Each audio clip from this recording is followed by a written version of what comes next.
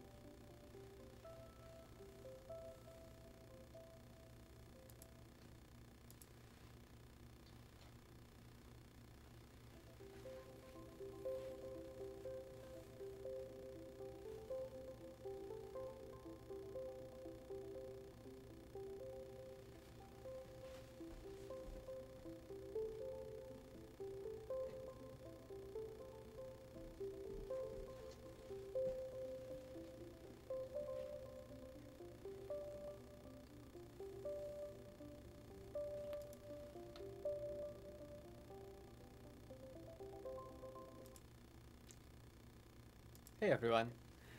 Hello. Is it Wednesday now? Yeah, it's Wednesday now. Good to see you. I don't know if everyone's here yet. It's my screen's only able to show the 25 people who joined first.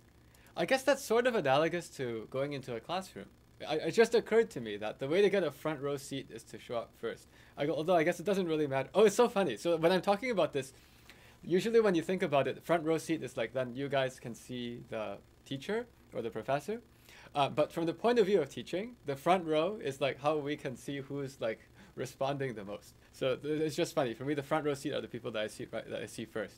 So I guess I'm used to thinking of it from the other perspective. What platform are you on? Gallery view. Yeah, I'm on some gallery view. Actually, I haven't figured out yet whether it's possible to spread the gallery view over multiple monitors. Actually, is that possible? Does anyone know? If you have like two screens, can you have the gallery view go across two screens? Maybe someone will tell me. Make the window really big. What do you mean? It's like the full screen.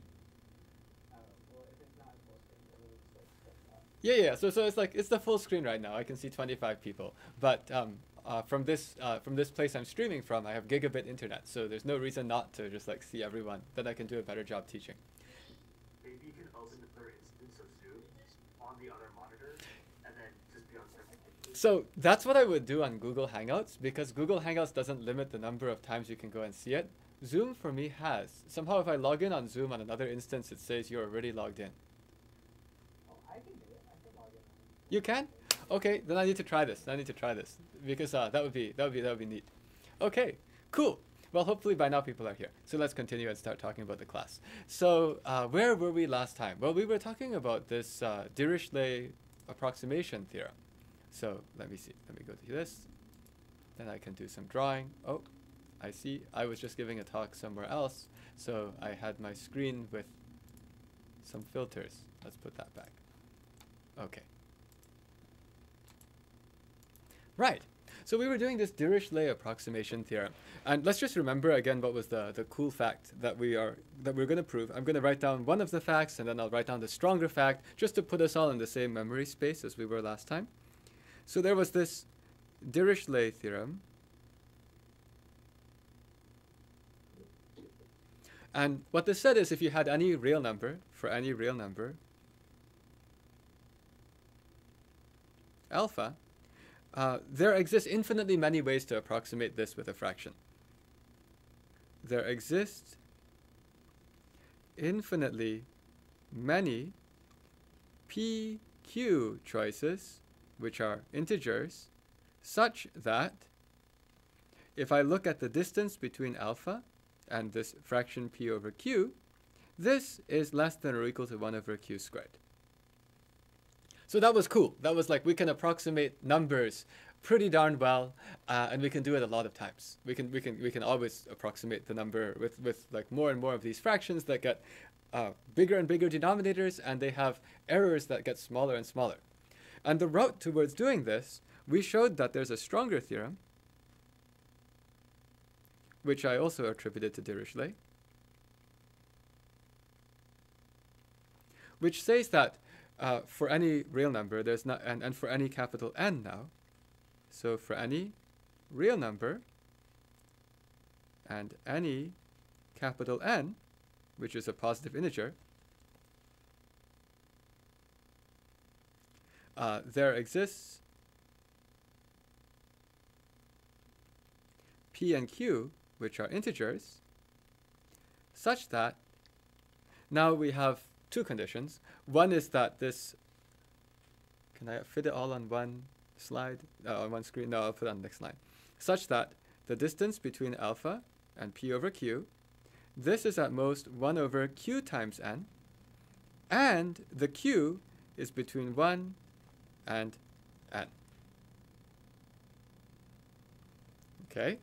And we showed why this second green theorem implied the yellow theorem. That was what we did, one of the things we did last time. And then what we did right before the end is we translated this green theorem into another theorem, which I guess I can write, well, not another theorem, I'll say this entire condition got translated into same as, does anyone remember what it was? It was like almost like English phrase. Just type raise hand or something. It's faster than typing the whole thing in.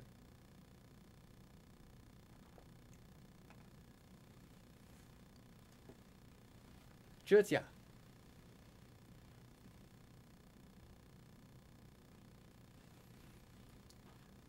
I just realized that I have my audio, so I can't hear you. Just a second, not your fault. Not your fault. Wait a second. No? I should be able to hear you. I accidentally Okay. We're good. Okay. It was at least 1 over alpha to alpha, where the n alpha is within plus or minus 1 over n of an integer. Great. 1 of 1 alpha, 2 alpha, 3 alpha, all the way to n alpha is within plus or minus 1 over n of an integer. Okay. Now, quick question. It has 1 alpha all the way to n alpha. What if I had 0 alpha? Would it be easy to prove if I had 0 alpha as an option? Well, yes. I mean, it's not equivalent, but like 0 alpha is an integer no matter what. So if you're wondering, like, what is this 1 alpha up to n alpha, it's quite nice. It's like, don't start with 0 alpha. That's dumb. But from like the 1 alpha and keep going up to n of them, then like one of them is within 1 over n of an integer. Okay. So now how do we prove this? Well, so far it might have looked like all we're talking about is like number theory or real numbers or something, but it turns out that the heart of this proof uses combinatorics, and Adavait wants to say a comment. So, yeah, no, just as an idea, I have no idea how this is going to, play out, but could it be some sort of pigeonhole business? Okay. We can try to pull? I have to define the pigeonhole principle, okay? Pigeonhole. How do you spell pigeonhole? Pigeonhole principle. So, by the way, pigeonhole principle does not have a D in pigeon. That's a pigeon English or something, right? But so this is pigeon with a P-I-G-E-O-N. Pigeonhole principle is very easy to state. It says if you have n pigeons and n plus 1 holes, then some pigeon has more than 1 hole.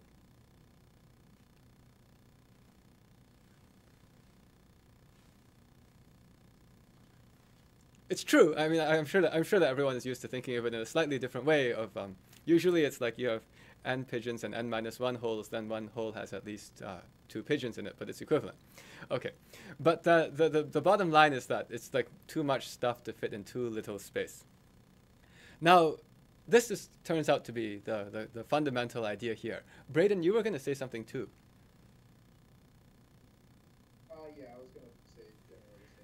Okay. Pigeonhole, pigeonhole. So how can we get some pigeonhole principle here? I always just think of pigeonhole principle like all these fancy words is just like too much stuff for too little space. Okay? That's how I always think of the pigeonhole principle. So then I have to think about stuff and space. And actually it's funny, a lot of people say things like, I have this many pigeons, I have this many holes, what are the holes and what are the pigeons? The way we're going to do it here is I have these numbers, 1 alpha, 2 alpha, up to n alpha. Well, if we're talking about distance from an integer, a very natural thing to do is actually to draw the number line as a circle. Okay, and this is like a fun idea. So you can actually think of the numbers, draw the numbers like on a circle, like a clock. Okay, we can draw the number line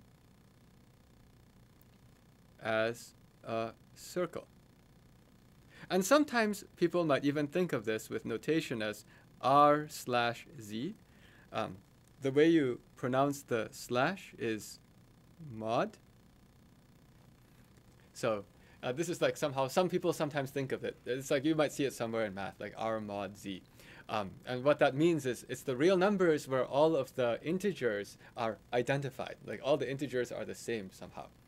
And the way this looks is you have a circle. Okay. And I'll think of things going clockwise. So let's label the circle with a few numbers. So for example, if I wanted to know where is the number 42, the number 42 is at the top right here. The significance of 42 is it's 42.0. Okay? But I can draw other numbers on this. I could decide, I might want to know where is like 7 over 2. Well, 7 over 2 is over here. That's like, what is it, 3.5, right? So it's like halfway around the circle. If I want to know where is pi, pi is 0.14. 0.14 is close to 0.16666. That's 1/6. So in that case, I think that pi lives on the circle somewhere around here. How about square root 2? Square root 2 is 1.414. And 1.414, maybe that's going to be 0.4-ish. So 0.5 is if I've gone all the way over to here. Maybe 0.4 is somewhere there. Maybe. 1.414. I'm just trying to approximately say what this looks like. Maybe this is square root 2. Is my picture making sense? I'm like, I have this big circle and I can draw my number line. Ooh, what's this? 22 over 7. Yes. Okay, yeah. So yeah, right. Pi is around 22 over 7. That's true too. So you know, we have all of these different numbers that we can write on this number circle. All right? So why did I bother doing this? The reason I bothered doing this is you can just think of your numbers as going around a circle, and every time you get to a full 1, it goes around. Oh, I forgot to write negative numbers. Let's put a negative number. Let's put minus 1.25. And I'm doing that on purpose to show that minus 1.25 is here. And that's because when you go minus, you know, minus is going the other way. It's anti-clockwise. And minus 1 full anti-clockwise circle, and a minus a quarter. Right? So you can have positive numbers and you can have negative numbers on this circle. Okay. So the next thing I want to do is I want to think about what happens if I draw the same circle, but I put the numbers 1 alpha, 2 alpha, 3 alpha, up to n alpha on the circle. So I'm going to get to a new screen. This was just one demonstration. New screen is, now let's draw 1 alpha, 2 alpha, all the way to n alpha on the circle. This circle R mod z. Okay? So what does that look like?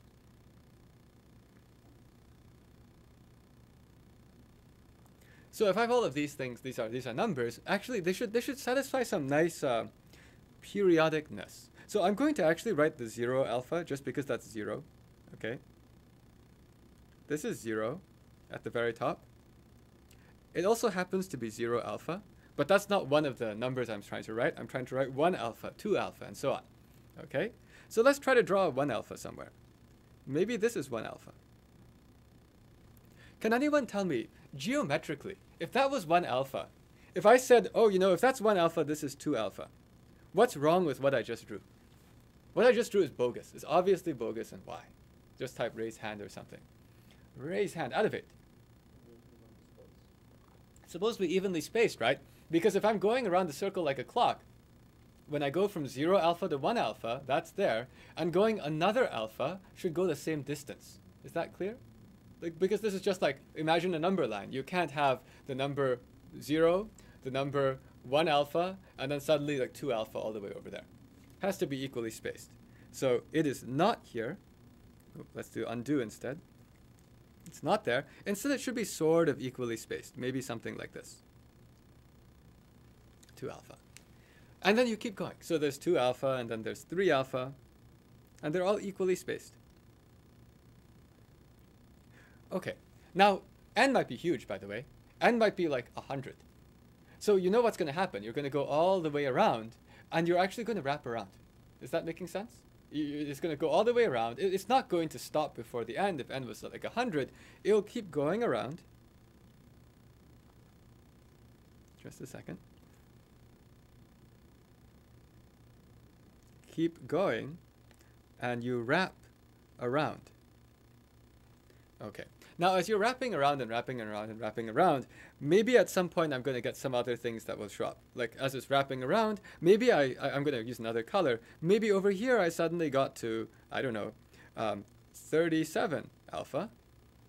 Is that making sense? Like suppose I got to 37 alpha, and then there should be a 38 alpha somewhere over here.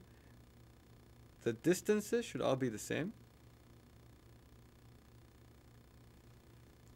Yeah, so I just thought I'm going to go around. You may notice that actually before I should have had some stuff too. Like if there was this 37 alpha, there has to be a 36 alpha before it. I'm just going to draw it here. Does anyone notice anything geometrically that should be true? Like why I was so careful to put 36 alpha there? Any other fun geometric things about what we've drawn? Just like any observation of any things being equal. Ising. Oh, this one actually my hand from before. Oh, okay. Chris. So you put it at 2 o'clock and then it's a little bit less. So you go around whatever 3 times, it's a little bit less. Okay, so you said like 2 o'clock is a little bit less. That's true. Are there any other geometric coincidences? I'm just like looking for simple stuff. It doesn't have to be big stuff. Civic. So the distance between 36 alpha and 2 alpha is the same as the distance between 37 alpha and 3 alpha. Does that make sense to people?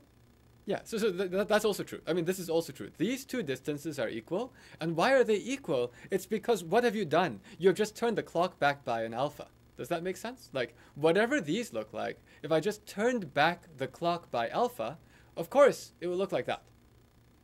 This is an important observation. So an important observation is that somehow these distances are same by turning back the clock by alpha. Okay.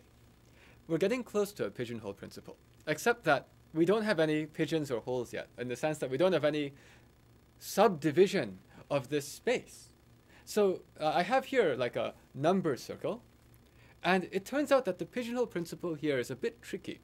It ends up being something where I will want to break the space into n parts. That's going to be useful. And then we're going to try to find out what happens when you have two things landing in the same part. Actually, the 0 alpha turns out to be a useful thing. We'll leave the 0 alpha. The way to think of this is, this was a circle. Now, imagine what happens. I'm going to go to a new screen. Okay, so now that we understand this piece, let's go to a new screen and say, okay, now we're actually going to draw 0 alpha as well as 1 alpha, 2 alpha, all the way to n alpha on R mod z, where it's split into intervals of width, that's ugly, width 1 over n. I just want to write more clearly. Width 1 over n. Specifically, let's go and draw this R mod z, this circle. So what I'm going to do is I'm going to have some intervals. The first interval starts at 0, and it goes for 1 over n. So this is 0, and this is at 1 over n. Now notice I used a square bracket and I used an open, oh, I just gave away what it was. I used a round bracket and a square bracket. And what those mean is one is a closed endpoint and one is an open endpoint. So the square bracket means including 0, and the open, the round and round bracket means that this particular interval goes from 0 and it goes up to 1 over n, but not quite. It doesn't include 1 over n. Is that all right? Like, these are half open intervals. Why I did that is I want to draw another one. The next one is going to go from closed also at 1 over n to 2 over n. And we're going to do this all the way around. I'm going to go and get n intervals.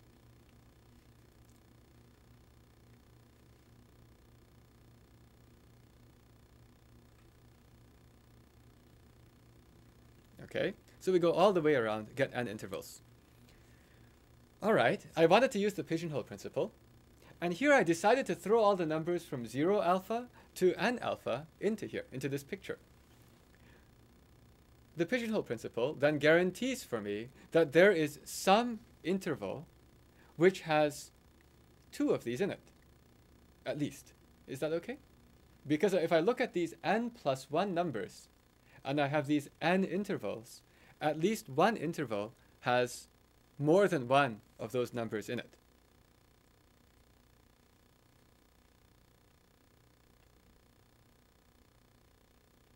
Pigeonhole implies there exists. Okay, I'm going to write it backwards, E. We'll see that more and more in this class.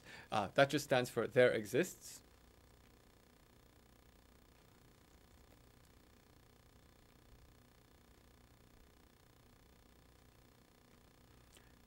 There exists an interval with more than one of these n plus 1 numbers.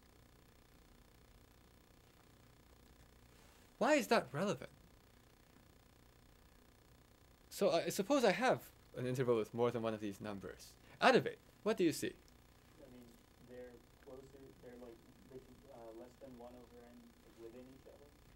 Okay, let's use that. Like turn back the clock a little bit and then bring it into the interval you want, like the 0 to 1 over n interval. Exactly. We want to turn back the clock. That's why I was giving that hint about turning back the clock, right? So you'll get something, and there exists this interval, and maybe it's over here, which is what I've just drawn here, and maybe the 2 numbers that are in it are, you know, weird or something. Maybe this guy is, maybe this was 7 alpha, and maybe this thing here was, I don't know, 22 alpha.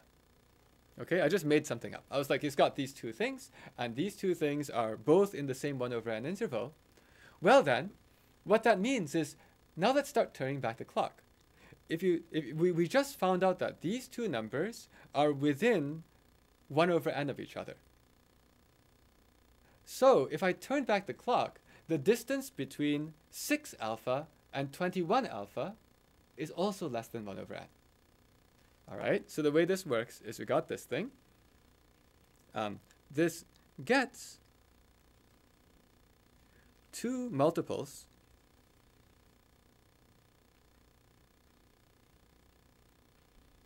of alpha within 1 over n of each other.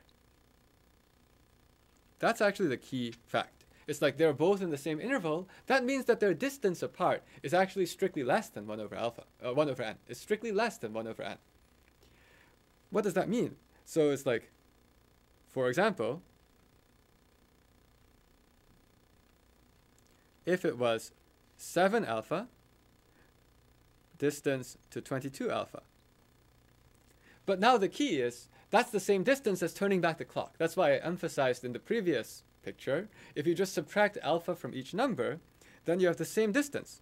6 alpha to 21 alpha is the same distance. Also, it's actually strictly less than 1 over n. I mean, I wrote my theorem as less than or equal to 1 over n, but it's actually strict. You can get better. It's even better. If someone asks you to prove less than or equal, and you prove less than, well, it's also less than or equal. Why is it so interesting to turn back the clock?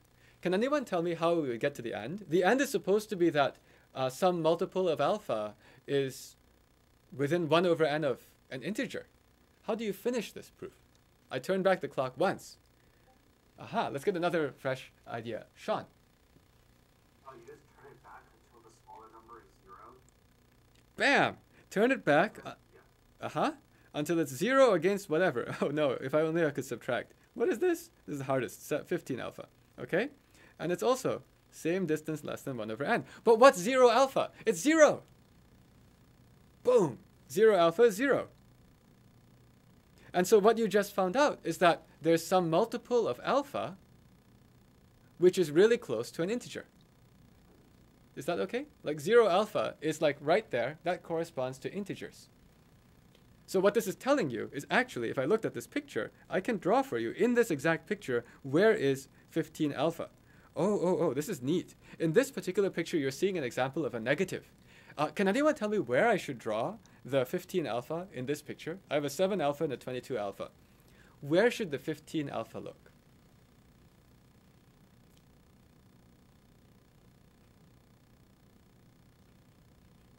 Roughly, where should I draw a 15 alpha? Subhashish. I think it's just a bit to the left of 0, about the same distance between the 7 alpha and 22 alpha. Exactly. This is where the 15 alpha is.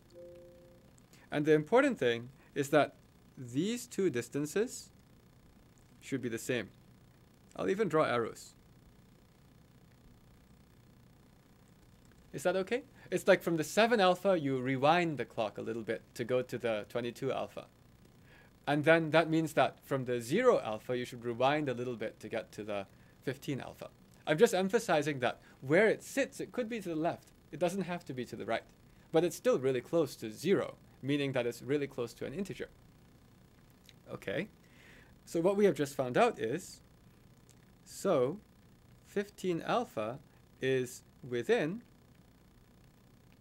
plus or minus 1 over n of an integer. Okay, so now let's look a little bit about what we're trying to prove. Remember, we were trying to prove that there is always going to be some multiple of alpha from 1 alpha up to n alpha, which is within 1 over n of an integer. We have to check that, this is just one example. This is just one example with some numbers like 7 and 22. How do I know this satisfies the conditions? If I do this procedure, how do I know that whenever I finish, I always will get a number like 15? How do you know that this number, how do you know this final multiplier is in the range from 1, 2, up until capital N? That's like the only thing left that we have to explain. Braden. Would we know that we've drawn out 0 alpha to n alpha?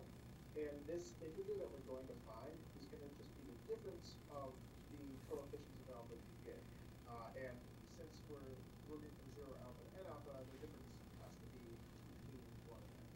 Brilliant. So the key is that this number, this 15 here, is actually the difference between the two.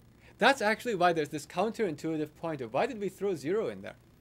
The reason we threw 0 alpha in there is just so that the differences between any number and any other number, the differences would range from 1 alpha up until n alpha. That's where 0 came in handy. Okay? So, yeah, the answer. Since the multiplier is the difference between the two numbers from 0, 1 up until n. And if I take the difference between two numbers in that range, I get a number from 1 up until n. A little bit of you should also be wondering, wait, what if in the end I find two numbers which are both in the same interval and one of the numbers is already 0 alpha? If one of the numbers is already 0 alpha when you start, what do you do? Suppose your pigeonhole principle gave you a 0 alpha and a something. Subhashish?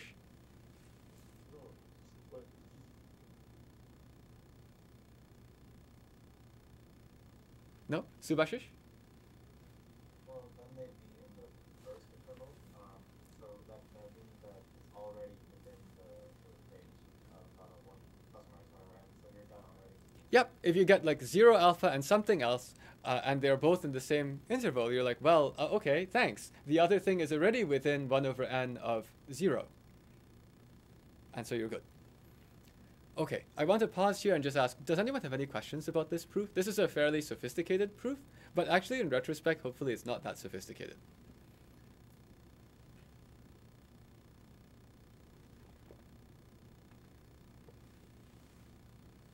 In fact, if you think, okay, it looks like we're good. Like, in fact, if you think about what we've done, it's a very, very elegant application of the pigeonhole principle. We started out by trying to find approximations to numbers, and we were amazed by pi, like 22 over 7, or 355 over 113.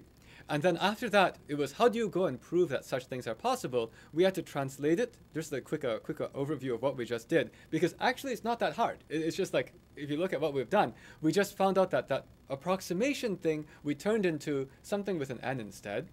Okay, but the n thing instead let us have a very simple English phrase. Is it true that all the multiples of alpha eventually, there's like one of them that's close enough to an integer? And then the game became, let's draw. Whenever I want to know if something's close to an integer, you just start to draw everything onto a chart, onto a circle, a unit circle that it keeps revolving around and rotating. And then the key observation is, if you ever rewinded the clock by subtracting the same alpha from both of the numbers, then the distance between them is the same. It's like geometry. So once you realize that, then it becomes, okay, let's go and pigeonhole this thing. Go and write all of these intervals with n intervals. And the only tricky part about this proof is to remember the 0 alpha is useful. So you throw n plus 1 dots into this place. Quick question, why did I want half-open intervals? Does anyone know why I wanted to have the first one be closed and the second one be open? There's actually a reason for that.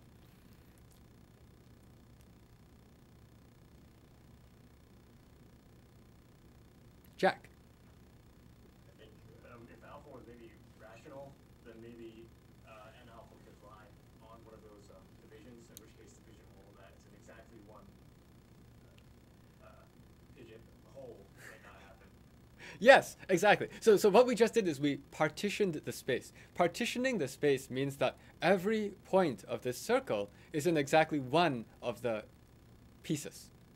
If we had used all of them to be both-sided open intervals, exactly as you said, if alpha had been rational, there is a chance that at some point you go and do this, and where alpha goes ends up being like there at the 0, which is not in anything.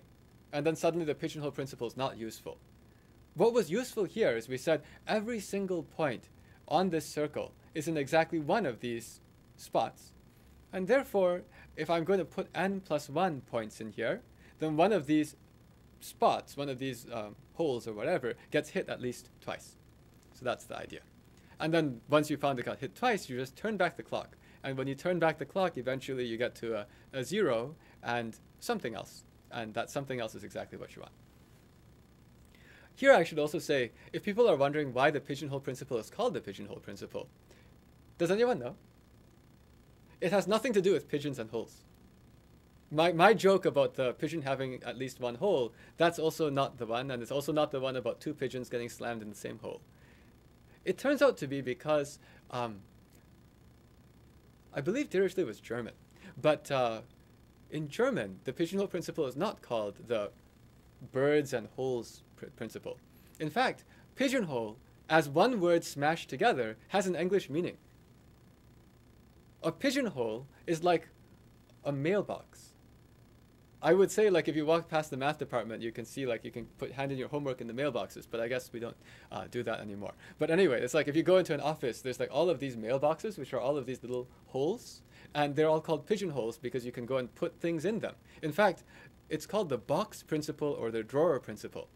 And in fact, also, this is often also called Dirichlet's principle, because Dirichlet is the guy who behind this theorem. This was, in fact, one of the first written applications in the math world of the pigeonhole principle. So it was actually often called Dirichlet's box principle. Of course, the pigeonhole principle has been used in other non-math places. It's just obvious. I'm sure pigeons use it too. But the bottom line is, in terms of the math world, it turns out that this particular application, which I just showed you, was one of the earliest technical proof-type applications of this pigeonhole principle, and it's this Dirichlet's theorem. Okay, so now that we have this pigeonhole principle, let's go and play with some other things that also are related to this fact. It's totally different theorem. So we're going to move away from this this particular problem and move to a different problem. So the next problem is something to do with sequences of numbers. Okay, and this is a theorem of Erdős and Szekérys. I'll have to spell that for you. This is the Erdős-Szekérys theorem. If you look at the O, if you're doing any LaTeX typesetting, it is not the backslash quotation mark. That backslash quotation mark is an O with just 2 dots on it. This is a Hungarian O, so it's backslash capital H, curly brace O, if you care about this. But there's a story there too, because I believe it might have been Paul Erdős who was talking to the guy who made tech and convinced them to make sure to make a Hungarian accent as well, which is like different from the normal, like the one that you see in other languages. So this is a special request that was made by a Hungarian person at the outset of tech.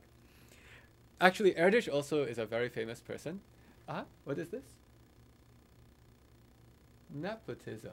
Is that what you said? Nepotism? I don't know if that's the right word. I almost would feel like, if you think about things, at some point everything was invented or created. And if you are involved in the time when things are created, of course there's an outsized influence. But in any case, Erdős is also a very famous person. Erdős is a very inspiring mathematician to me, in fact. He was quite crazy. I believe he was often described as the homeless, unemployed mathematician who would live in other people's houses. This is actually true. He used to go and travel from professor's house to professor's house, live there for a few weeks, prove theorems, and while he was at it, they would make lots and lots of collaborations. He managed to be co-authored in around 1,000 research papers over the course of his lifetime. Really interesting guy. He was so a comment was made on Zoom, which I'm not echoing because I know I also streamed this on YouTube. Yes, what you have said on Zoom is what I was also going to say, but I decided not to because some of the people who watch the YouTube stream are under 18. So in any case, it's a very, very colorful story. Very colorful story. But in any case, he actually also is the source of something called the Erdős number. I'm not sure if you've heard of this. Most people hear about the Bacon number, the Kevin Bacon number, which is like if you star in movies, then if you're Kevin Bacon, your Bacon number is 0. If you co-star with Kevin Bacon, your Bacon number is 1. If you star with someone who stars with Kevin Bacon, your Bacon number is 2. In Erdős, it's the same idea. Erdős has this idea of the Erdős number. Actually, somebody else came up with the Erdős number. If you write a paper with Erdős, your Erdős number is 1. If you're a co-author of that, your Erdős number is 2, and so on. So, and I'll also say that Erdős number is the motivation for Novid, for those of you who know what I'm working on nowadays. The same principle of, well, what's relevant is like how many steps you are on a graph. But we'll get to that graph theory later in this semester. There was a comment. Erdős Bacon number. Yes, that's right. Sean is right. So if you actually have a finite Bacon number and a finite Erdős number, the Erdős Bacon number is the sum of the two and is finite. My Erdős Bacon number is infinity because I have never co-starred in a movie. But there are some people with like particularly low Erdős Bacon numbers because they, I guess, do math and also appear in movies. Oh, somebody asked, what is my Erdős number? Mine is 2, but that's only because I'm a combinatorialist. It doesn't mean like I'm like super good or anything. It's like if you work in the field that's closer to Erdős, you're very likely to collaborate with somebody who has an Erdős of 1. I believe that there's a math professor in our department who has an Erdős of 1. I think Alan Fries has Erdős of 1. I'm not entirely sure. I think so. But anyway, more comments. Teacher at the high school was explaining the mathematical work to Erdish. Erdish fell asleep while doing it. Yes. Yeah, so this very, very interesting story. You can read all about the guy. He's a very interesting guy. Okay, back to the theorem. So Erdős-Szekerish theorem is about, like, suppose I have n numbers, n real numbers, all distinct. Given any n distinct real numbers, it says there's always going to be a monotone subsequence of at least some length. There is always, I'll have to define that word, a monotone subsequence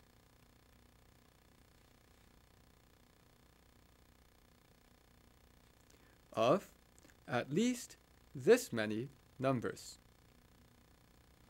So we're gonna put some number there. Okay, we're gonna write that down. But first, let me give an example, and then we'll fill in that number, that blank.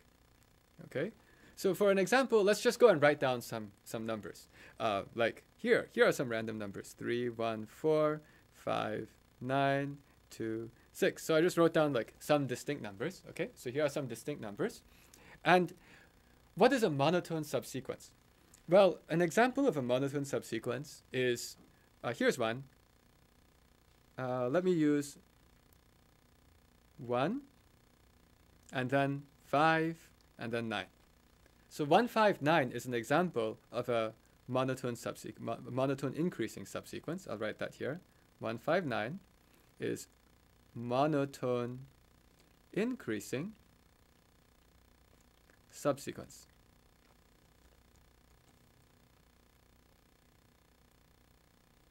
Okay, but actually it doesn't have to be very complete like that. You can have shorter things. You could, for example, even just say 4 and 9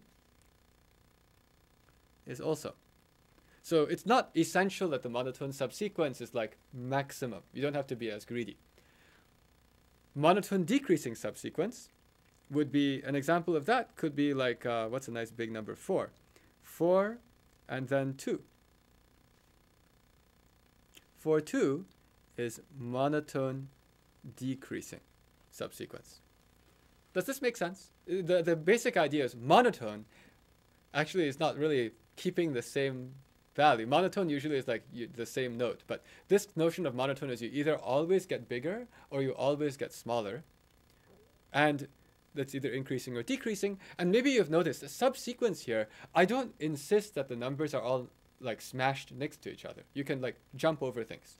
Oh, and another example to show how we can jump over things, let me talk about like 1 and 9. 1 and 9 is also a monotone increasing. Just emphasizing that I can skip over stuff. I don't have to take everything. Don't have to go 1, 4, 5, 9. I can do 1, 9. Okay, so the point is, it turns out that if you write down n numbers, you actually always have some like sub-order inside there, which is quite interesting. It's like you can't really have n totally chaotic numbers. There will be some substructure inside. So what can we write into the blank? Well, this is an example of what's called extremal combinatorics. In extremal combinatorics, you kind of want to know roughly what order of magnitude could I hope for. Could I hope that whenever I have n distinct real numbers, there's always going to be a monotone subsequence of at least like, I don't know, log n? Do you know what I mean? It's like, what could I get? What could I get? What order of magnitude? That's the interesting part of the question. And it's obvious that I can get at least 1, but that's because I just grabbed like one number. And the key question is, what's the right order of magnitude? Let's start by going from the other side. Whenever I'm asking a question like this to prove something, I want to know how good is the thing we're proving. The way to evaluate that is to say, well, what's too good to hope for? And I'm going to write the other side. Okay? The other side, let's write a bunch of observations.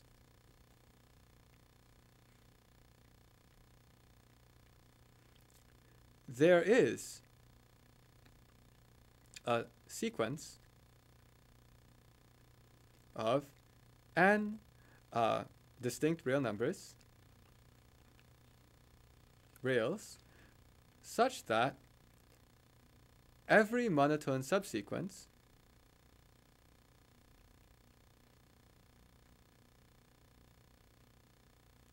has at most some number of numbers. I'm claiming that these are like the flips of each other. And let's start with this. I can tell you I can do it with like n in the blue blank, because that's obvious. Every monotone subsequence has at most n of the numbers. That's true. Does anyone have an interesting construction?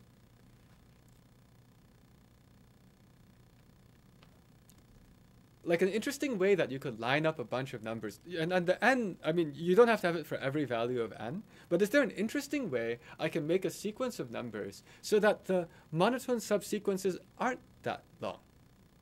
If I'm trying to make it hard, if I'm trying to make it like not many long monotone subsequences, how might you try to arrange n numbers out of it? There's not really much of a construction, but maybe it would help with making a construction somewhere. You know how we've done this like distinct real numbers? I'm pretty sure you'd be able to reduce it to like distinct positive integers if you tried hard enough. That's correct. Which is like, I don't know, if you have a bunch of real numbers and they're like really close to each other, you can just scale it up by whatever factor until they're far enough apart, like more than one each apart, and then just like round it to the nearest integer so that there's no like overlap or anything. That is true. You can add the smallest guy, you can add the most negative guy to make it all positive integers or something like that. Maybe it would help for me. Yes. So actually, if you want to go and make these lists, you can definitely do it with like just positive integers. And in fact, if you had any like distinct real numbers, you could always just like replace them with 1, 2, 3 based on which is the smallest, you call it 1, which is the second smallest, you call it 2. So you can actually do this, and we can make a sequence of, in fact, not just real numbers, but distinct positive integers, which, by the way, are real numbers. Okay. How else can we think of any interesting sequences? How might you try to line up numbers so that they don't make very big increasing or decreasing? We've got some ideas. Suvik. We could start with the smallest number, call it like the largest number, and then the second smallest number, and the second largest number, and keep going. Okay, so I'm going to draw a picture. I'm drawing a graph. And the graph is going to look like this. The smallest number, the biggest number, the second smallest number, the second biggest number, third smallest number, third biggest number, and maybe the middle number. Does my graph make sense? What I'm saying is like, it's like the graph of, as you're going across from left to right, it's telling you how big is your number. And so this particular sequence, let's translate it. Actually, I don't like z plus. I like it from non-negative integers. I like 0 also. So let's just do non-negative integers.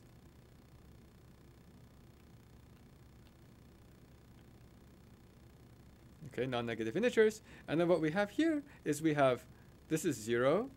Oh no, how many do I have here? Is it 6? I can't count. I think it's 6. And then 1, 5, 2, 4, 3. Yeah? The way you think of this is you just like read it from the left to the right, and you just read like the height. That's a sequence. If you look at this, roughly what order of magnitude are you getting here? What's the longest increasing or the longest decreasing? Can anyone tell me? Just order of magnitude is close enough. It's fine if you're off by 1 or 2 or something. What is Subhashish's construction? What's it giving us? About. Braden. It's like n over 2, okay? N over 2-ish. Okay, so it's like n over 2. Maybe it's like plus 1, maybe it's minus 1. That's not important here. Okay, so the question is like, can we do better? When I talk about orders of magnitude, the order of magnitude of n over 2 is what we call linear order of magnitude. It's like n to the power 1 with some constant multiplied by it. When you want to do better, you're wondering, can I make another way of drawing a picture like this, where the increasing and decreasing things are like much more compact? I drew the picture on purpose because it's easier to think of geometrically.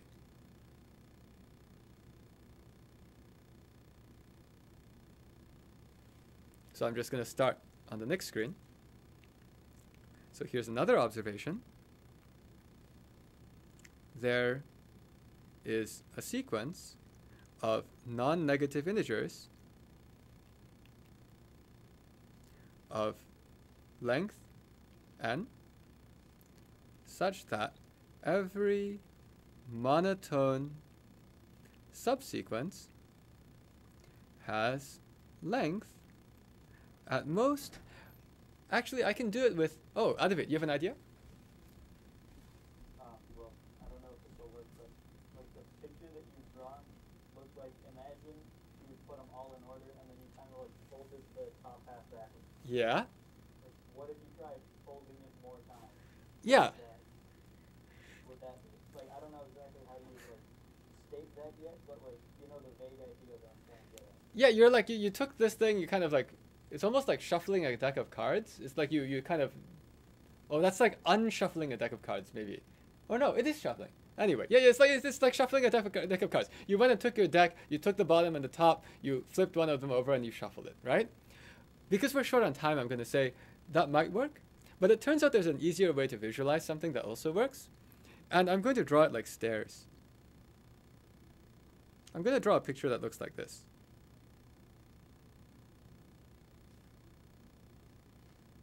Okay, I need to make this line up properly.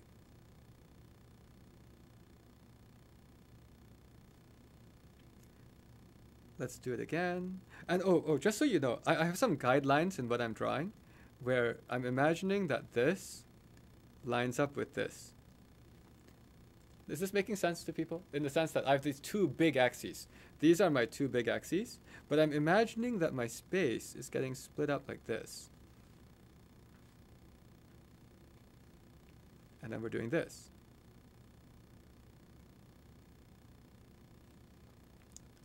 Do you see what I'm doing? I'm making something where all the heights are different, and every x-coordinate has a height. But they're like walking on stairs. Okay? And what I'm doing intentionally is over here, I have square root of n things. Over here, I have square root of n things. Over here, I have square root of n things. And I guess I'm going to do it square root of n times.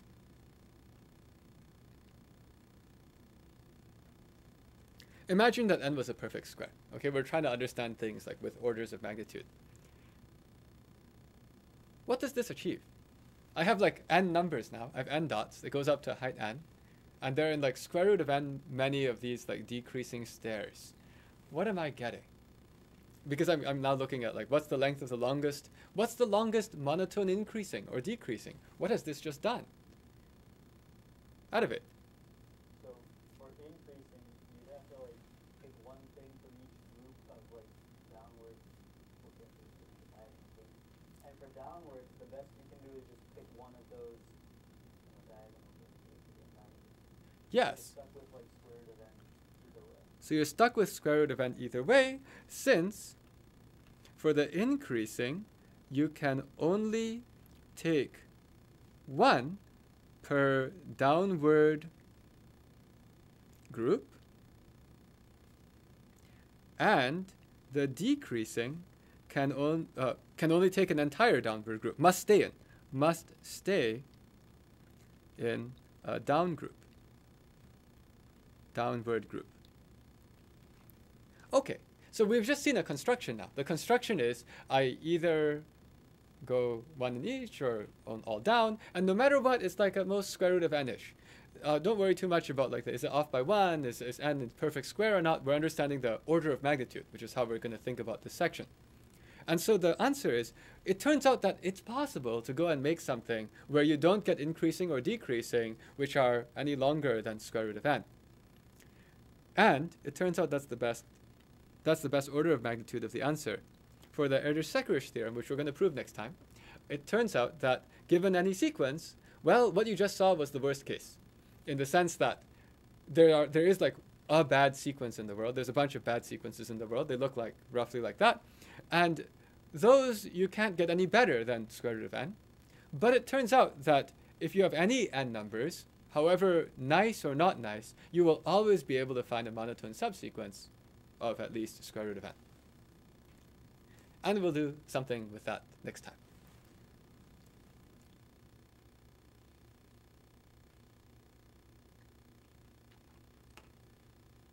I'm just going to turn off the